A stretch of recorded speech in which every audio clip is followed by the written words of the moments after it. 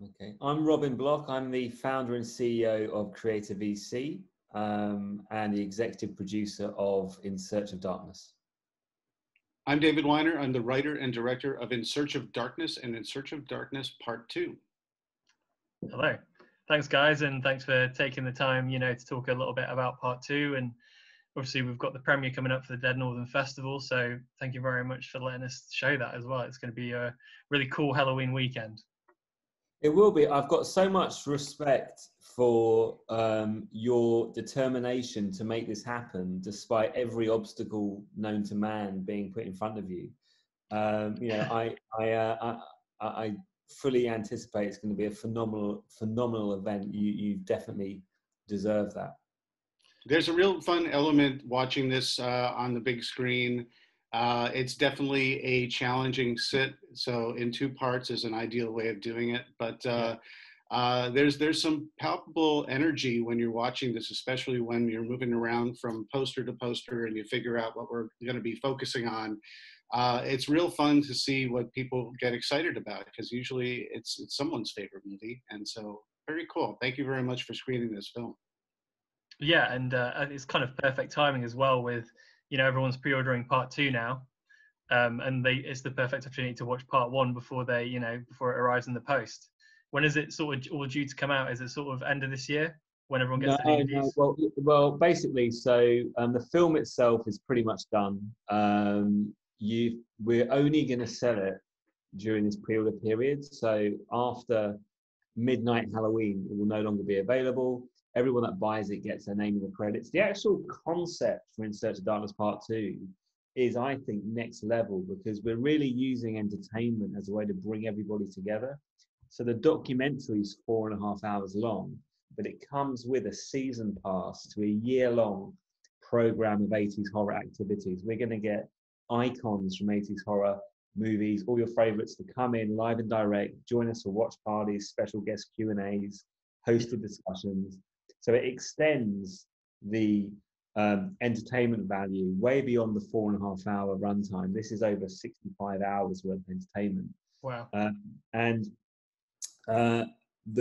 going to happen is if you buy before midnight Halloween on the 17th of November, we'll send you out the digital links, so you'll be able to watch it then, and you'll get your access and a schedule for the first couple of months of the community. And I'm really excited about that. So the community was a really big part of what we're trying to do here, because our whole sort of raison d'etre, kind of our mission, is to bring people together that love the same thing. And during this terrible pandemic, it's never been a greater need. And our whole thing really is community-powered entertainment. So In Search of Darkness 1, which you're screening, that was crowdfunded. That crowdfunding, that community, the horror community, gathered around to make this happen. And it shows in the DNA. It's a love letter to 80s horror. And what we try to do with Part 2 is make it even bigger, better, badder, and extend that experience, because I think In Search of Darkness is like the ultimate comfort blanket for fans of 80s horror. And it's a very indulgent experience. Yeah, for sure. So can you tell us a little bit about what movies that weren't in Part 1 that get mentioned or sort of featured in Part 2, and what new guests you've got as well? All of them. Everything. Okay, so probably the best person to speak to is David, because he let me preface this. We listened to the audience, right?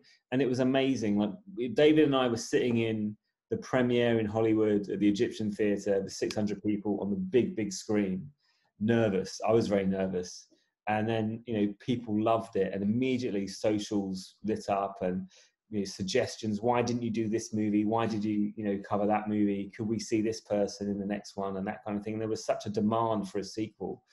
And we took it seriously. So we actually surveyed our audience. We surveyed all of our customers, which were, in the tens of thousands, and and listened to them and said, what do you want in the sequel?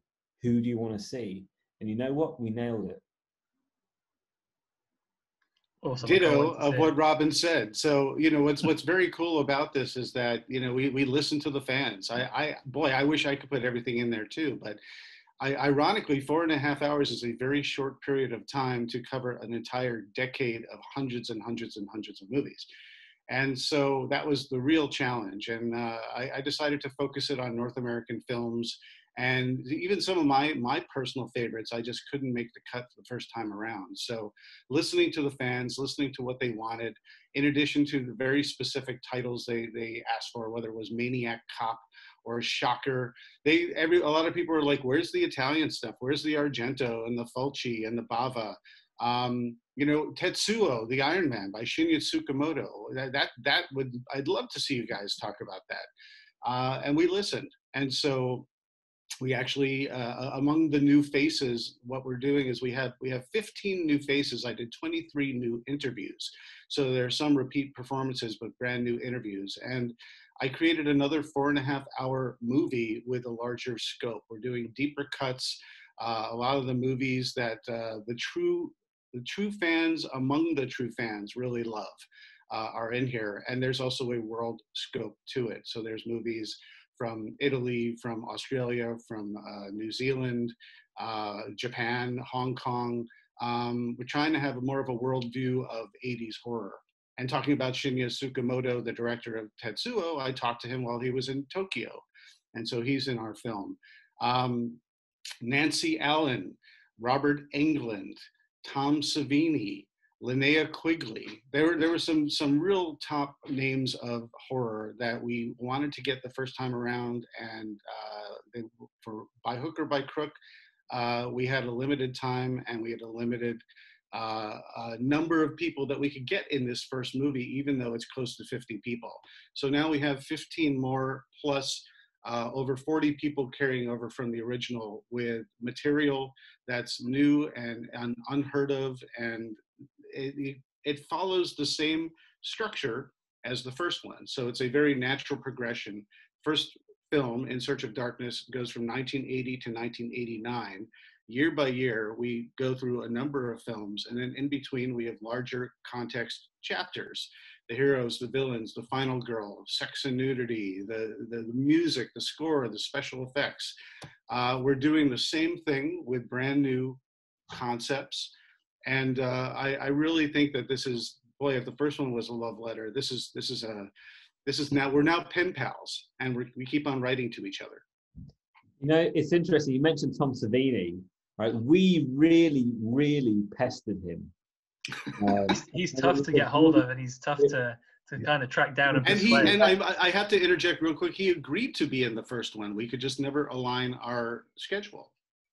There was at least 3 of us on my team calling him regularly. I used to just ring him up, right? And I'm a very determined person, and it got to the point where I said to him, "You know what, Tom? I really loved your documentary." And he went, "You know what? What did you love about it?" And I was like, "Okay, I love this. I love this. I love this." And in the end, it was one of our producers, Jessica Dwyer, that sort of, we call her the YouTube whisperer because she's just so charming. You can't say no to her. She managed to convince him, and he came down, and he did the most phenomenal interview. I mean, this guy is like a charisma overload, and his stories are insane.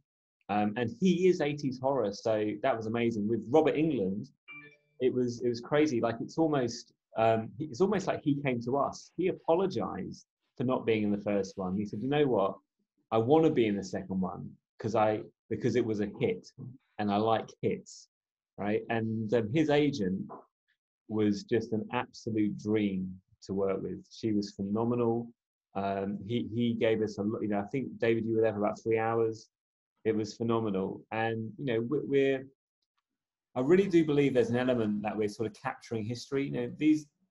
The kind of icons from this era are not going to be around forever, and they have something to say. And with the passing of time since that era, there's been a sort of recontextualization of what 80s horror is and means, and how it sort of ranks with where we are. And I think that capturing this and telling these stories is very important. And I watched In Search of Darkness 2 earlier in the week, and I absolutely love it. I think it's superior to the first one. I think the